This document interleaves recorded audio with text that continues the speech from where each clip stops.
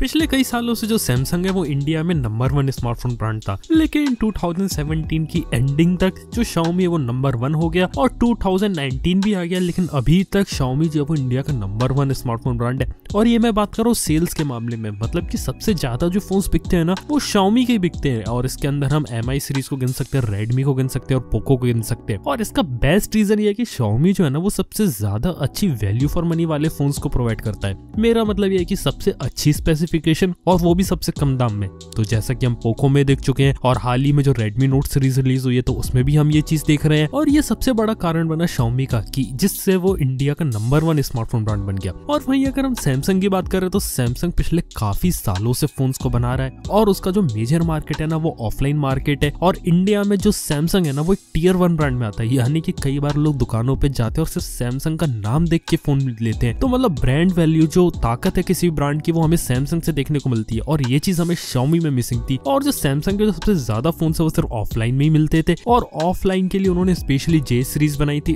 और online market के लिए उन्होंने ऑन सीरीज भी बनाई थी और फ्लैगशिप के लिए उनकी S लाइनअप है, नोट लाइनअप है जो भी काफी पॉपुलर है अगर हम 50,000 से ऊपर वाले सेगमेंट को देखें। और बाकी J सीरीज और ऑन सीरीज काफी अच्छा कर रहे थे, लेकिन मार्केट में धीरे धीरे जो पकड़ है ना वो लूज करते हुए जा रहे थे, क्योंकि जो लोग हैं वो धीरे धीरे एजुकेट हो रहे हैं, उन्हें पता चल रही कौन सा फोन अच्छा है कौन सा फोन खराब है। और इसलिए जो सैमसंग के फोन है ना उनकी सेल कम होती जा रही थी और जो Xiaomi है वो उसके सारे फोन्स की सेल बढ़ती जा रही थी और इसलिए वो नंबर 1 स्मार्टफोन मेकर बन गए हैं। और सबसे अच्छी बात Xiaomi की ये थी कि वो Xiaomi सबसे ज्यादा अच्छी वैल्यू फॉर मनी वाले फोन्स को बना रही थी और ये बात लोगों को पता चल गई थी। और यहाँ तक कि Xiaomi के फोन सब ऑफलाइन मार्केट में भी मिलते हैं और उनका जो प्राइस है वो ऑनलाइन और ऑफलाइन दोनों जगह सेम रखा है। तो ये काफी अच्छी बात थी Xiaomi के साथ और यही मेन रीजन था कि जो सैमसंग है वो ऑफलाइन में भी कॉम्पिटिशन ले रही है Xiaomi की तरफ से और ऑनलाइन में भी दे रही है। और Xiaomi इंडिया में इतना अच्छा परफॉर्म कर रही थी कि वो चाइना से ज्यादा फोन्स इंडिया में बेच रही थी, तो ये काफी बड़ी बात हो जाती है। तो देखा है तो काफी लंबे समय तक Xiaomi की स्ट्रेटेजी सही चली है और काफी लंबे समय तक Xiaomi को कोई कंपटीशन मार्केट में देखने को नहीं मिला।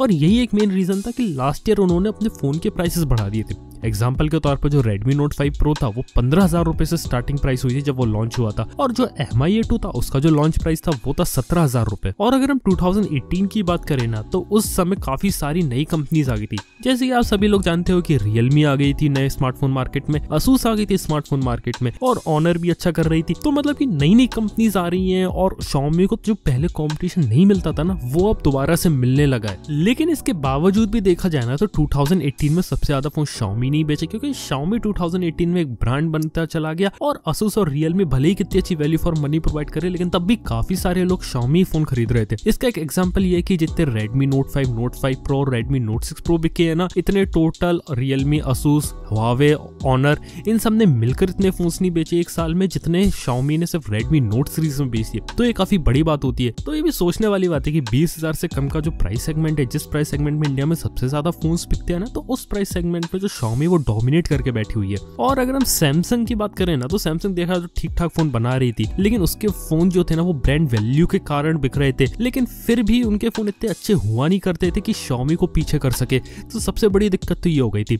और इसीलिए 2019 की स्टार्टिंग में आपने सैमसंग गैलेक्सी M10, M20 को देखा और अब तो M30 भी आ गया और ये देख के ऐसा लगता है कि सैमसंग भी पूरी तरीके से तैयार है। और जब इन फोन की स्पेसिफिकेशन और ओवरऑल इन फोन को देखा गया तो ऐसी उम्मीद कभी नहीं थी कि सैमसंग जैसी कंपनी कभी ऐसे फोन्स भी निकालेगी, यानी कि थोड़े अच्छी वैल्यू फॉर मनी फोन निकालेगी। क्योंकि सैमसंग के साथ एक पहले ये मेंटेलिटी बन गई थी कि सैमसंग के फोन जो रहते हैं वो काफी ज्यादा महंगे रहते हैं, उसके अलावा उसमें इतनी अच्छी स्पेसिफिकेशन मिलती भी नहीं है और सैमसंग का फोन सिर्फ लोग नाम के लिए खरीदते हैं। लेकिन अब जाके जो चीज है ना वो काफी बदल गई, यानी कि आपको कम दाम में यानी कि 10 से 15,000 में सैमसंग की तरफ से काफी अच्छे फोन है। एग्जाम्पल के लिए सैमसंग गैलेक्सी M30 को ले लो जो कि एमोलेड डिस्प्ले लाया है, वो भी फुल HD+ रेजोल्यूशन का। और एक साल पहले तक की बात करूँ ना तो 15,000 रुपए में 720p एमोलेड डिस्प्ले दिया करता था सैमसंग, और आज वही चीज बदल के एक फुल HD+ रेजोल्यूशन बन गई है और ऊपर से आपको एक नॉच भी देखने को मिल रहा है। तो ये काफी बड़ी चीज हो जाती है सैमसंग जैसी कंपनी के लिए कि इतनी बड़ी कंपनी अब ऐसे फोन्स निकाल रही है जिनकी प्राइस भी कम है और उसमें आपको स्पेसिफिकेशन भी अच्छी देखने को मिल रही है। अगर मैं सैमसंग के पुराने फोन से कंपेयर करूँ, Xiaomi के फोन से कंपेयर नहीं करूँ तो, और अभी हाल ही में जब सैमसंग गैलेक्सी A30 और A50 आए तो वो भी काफी तबाही मचाने वाले फोन है।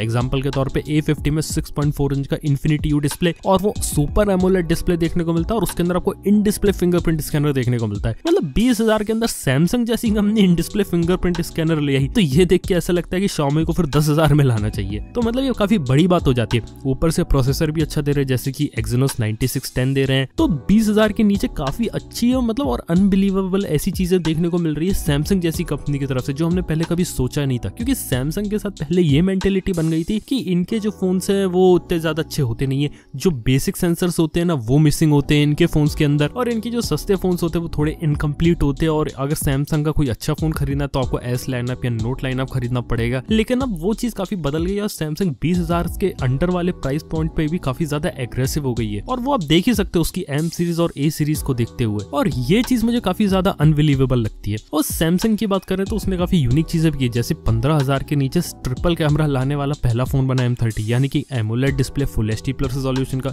जो इससे कम प्राइस में आप देख ही नहीं सकते, और ट्रिपल कैमरास भी देखने को मिल रही है। तो देखा जाए तो बहुत ज्यादा हैरान करने वाली बात है, और आपसे पहले अभी तक हमने कभी भी ऐसा नहीं देखा था। क्योंकि अब लगता है कि जो सैमसंग है ना वो 2019 में पूरी तरीके से बदल गई है और धीरे धीरे नए फोन्स को निकाल रही है। और देखने वाली बात यह है कि 2019 में वो और भी फोन्स को निकालने वाली है सैमसंग, जो काफी ज्यादा अच्छी वैल्यू फॉर मनी प्रोवाइड करेंगे। क्योंकि सैमसंग जो है वो सेकंड नंबर पे आती है, और सैमसंग कुछ भी कर सकती है नंबर 1 स्मार्टफोन मेकर बनने के लिए। और सैमसंग टियर 1 ब्रांड है, और जो इतना पुराना ब्रांड है, जो इतने सालों से चलता हुआ आ रहा है, और जो इतनी मार्केटिंग करता था, और अब जाके वो अगर ऐसा कर रहा है तो वो बहुत बड़ी बात हो जाती है। और देखा जाए तो Xiaomi के लिए भी जो सबसे बड़ा कंपटीटर है ना वो सैमसंग ही, क्योंकि Xiaomi के पास जो सबसे ज्यादा फोन्स बिकते हैं वो सैमसंग के बिकते हैं, और सैमसंग के ब्रांड वैल्यू के कारण बिकते हैं। और सैमसंग अब जाके उसमें अच्छी स्पेसिफिकेशन देने लगा, तो हो सकता है कि Xiaomi को वो पीछे कर दे। लेकिन अच्छी बात है कि Xiaomi को ये भी बात पता है, और Xiaomi अपने उसी गेम में वापस आ रही है जिसमें वो पहले से मास्टर थी, यानी कि जो बेस्ट स्पेसिफिकेशन जो लोएस्ट प्राइस में देता है ना वो Xiaomi है। और अभी तक की अगर हम पूरी हिस्ट्री देखें ना तो Xiaomi के हमें ऐसे फोन्स देखने को मिले जिसके अंदर हमें सबसे अच्छा प्रोसेसर सबसे कम दाम में देखने को मिल रहा था, और ये चीज उसने अपने Redmi Note 7 और Note 7 Pro के साथ बिल्कुल कंफर्म कर दी है। और देखा जाए तो जो Redmi Note 7 और Note 7 Pro है ना वो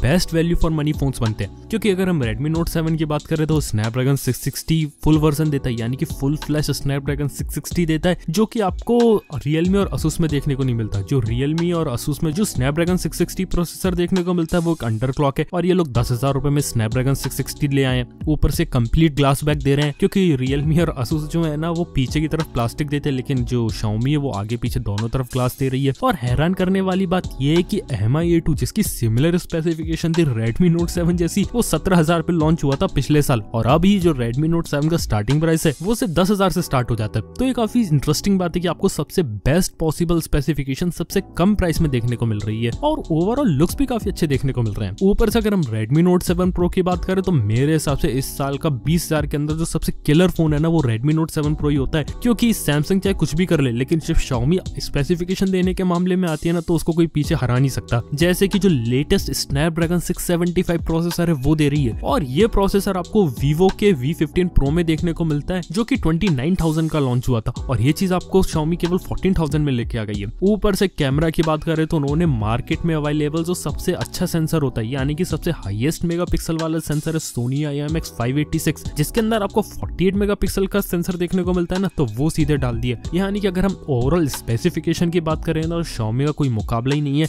और आज की डेट में दोबारा से ऐसा लगता है कि Xiaomi उसी ट्रैक रिकॉर्ड पे वापस आ गई है जिसमें वो पहले हुआ करती थी, और बेस्ट वैल्यू फॉर मनी दे रही है। क्योंकि इससे पहले Xiaomi Redmi Note 3 और Redmi Note 4 के टाइम पे काफी अच्छी वैल्यू फॉर मनी वाले फोन्स दे रही थी, लेकिन Redmi Note 5 Pro के टाइम पे ऐसा लगा कि जो Xiaomi ना वो अपने प्राइसेस को बढ़ा रही है, क्योंकि वो ऑनलाइन और ऑफलाइन दोनों जगह फोन को बेचना चाहती थी, लेकिन तब भी ऐसा लग रहा था कि फोन में वैल्यू फॉर मनी है। और तब तक देखा जाए तो कोई इतना बड़ा कंपटीशन नहीं था Xiaomi के सामने कि कोई उसे हिला सके, और इसीलिए लगता है कि Xiaomi ने 2018 में जो फोन के प्राइसेस थे ना वो थोड़े ज्यादा कर दिए थे। लेकिन अब जाके ये लगता है कि Xiaomi को कंपटीशन मिल रहा है, यानी कि नई नई छोटी कंपनीज भी आ रही है और बड़ी कंपनीज भी आ रही है Xiaomi को हिलाने, और हर कंपनी ये चाहती है कि Xiaomi को हटा के वो इंडिया की नंबर 1 स्मार्टफोन मेकर बन जाए, यानी कि इंडिया में जो सबसे ज्यादा फोन बिके वो उस कंपनी के बिके, और सब लोग Xiaomi वाले गेम खेल रही है, यानी कि बेस्ट स्पेसिफिकेशन कम से कम प्राइस में देने की कोशिश कर रहे हैं। और हम Samsung, Realme, Asus के साथ ये चीज देख ही चुके हैं, और ये देख के ऐसा लग रहा है कि जो पुराना Xiaomi था वो वापस आ गया है। लेकिन अभी भी देखा जाए ना तो कंपटीशन के अभी सारे फोन आए नहीं है, जैसे कि Realme ने अभी तक अपना Realme 3 और 3 Pro लॉन्च नहीं किया है, और वो जब आएगा तो देखना पड़ेगा कि Redmi Note 7 और Note 7 Pro के सामने कैसा होता है। इसके अलावा Asus का भी फोन आने वाला है, और वो देखने वाली बात है कि वो किस प्राइस पॉइंट पे फोन्स को लाता है। और Samsung की बात करें तो इस साल Samsung अपने इन फोन्स के अलावा और भी फोन्स को लॉन्च करने वाला है। यानी कि सैमसंग का प्लान कुछ ऐसा है कि हर महीने वो एक ऐसा फोन लाते रहे जिसकी प्राइस भी कम हो और उसके अंदर आपको ज्यादा से ज्यादा अच्छी स्पेसिफिकेशन भी देखने को मिलने लगे। क्योंकि अगर सैमसंग अगर ऐसा करेगी और स्पेसिफिकेशन अच्छी देगी और प्राइस कम रखेगी तो सैमसंग के नाम के कारण भी फोन बिक जाएंगे। और इंडिया में भी ऐसा ही होता है, क्योंकि जिस किसी को अगर सैमसंग का फोन खरीदना वो सैमसंग का ही फोन खरीदेगा, और अगर उसे सैमसंग के फोन में ज्यादा अच्छी वैल्यू फॉर मनी देखने को मिलेगी तो वो लोग उसी के पास जाएंगे। और जिसको Xiaomi खरीदना वो Xiaomi को ही खरीदेगा, जिसे Realme खरीदना वो Realme, और जिसे Asus खरीदना वो Asus खरीदेगा। और सबसे अच्छी बात यह है कि आपको हर ब्रांड की तरफ से अलग अलग ऑप्शन देखने को मिल रहे हैं जो हमें कुछ साल पहले तक देखने को नहीं मिलते थे। क्योंकि कुछ साल पहले तक मार्केट में सिर्फ लिमिटेड फोन्स ही थे और जो प्रीमियम कंपनीज थे उनके जो फोन्स जो अच्छे थे वो काफी ज्यादा महंगे हुआ करते थे। और किसी को कम बजट में अच्छा फोन खरीदना है तो उसे Xiaomi का फोन खरीदना या Honor, सिर्फ लिमिटेड ऑप्शंस ही हुआ करते थे मार्केट में। लेकिन अब जाके लोगों को ऑप्शंस मिल रहे हैं। तो अगर हम बात करें ना तो ओवरऑल देखा जाए तो इसमें आप लोगों का ही फायदा है। क्योंकि जहां पहले आपको अगर एक 10,000 का फोन खरीदना होता था तो आपको मार्केट में इतने ऑप्शंस देखने को मिलते नहीं थे, लेकिन अब जाके आपको अलग अलग कंपनीज के अलग अलग ऑप्शंस देखने को मिल रहे हैं और आप अलग अलग अच्छे तरीकों से कंपेयर कर सकते हो कि आपके लिए बेस्ट फोन कौन सा है। तो ये काफी अच्छी चीज होती है अगर हम कंज्यूमर्स के हिसाब से बात करें। और Redmi Note 7 के लॉन्च के बाद Xiaomi से जो एक्सपेक्टेशंस है ना वो कुछ ज्यादा ही बढ़ गई कि अगर वो Redmi Note 7 और Note 7 Pro में ऐसा कमाल कर सकते हैं तो 10,000 के नीचे जो Redmi 7 सीरीज है उसके अंदर वो क्या कमाल करने वाले हैं। तो ये भी देखने वाली बात होगी। तो आने वाला समय जो है ना वो बहुत ही ज्यादा मजेदार होने वाला है, क्योंकि आपको बहुत सारे ऐसे फोन्स देखने को मिलेंगे वो भी ऐसी प्राइसिंग पे जैसे आपने पहले कभी सुनी भी नहीं होगी, और ऐसी स्पेसिफिकेशन देखने को मिलने वाली है जो आपने पहले कभी देखी भी नहीं होगी। और देखते हैं कि इस साल के एंड होने तक इंडिया का नंबर 1 स्मार्टफोन मेकर या फिर मैं कहूँ स्मार्टफोन का किंग कौन होने वाला है इंडिया का। बाकी आप लोगों के हिसाब से इंडिया का स्मार्टफोन कौन है, Redmi, Samsung, Realme, Asus या फिर कोई और कंपनी? तो ये बात नीचे कमेंट में बताना ना भूलना। थैंक यू आपका वीडियो देखने के लिए। मैं आपसे मिलता हूँ नेक्स्ट वीडियो में। Good bye.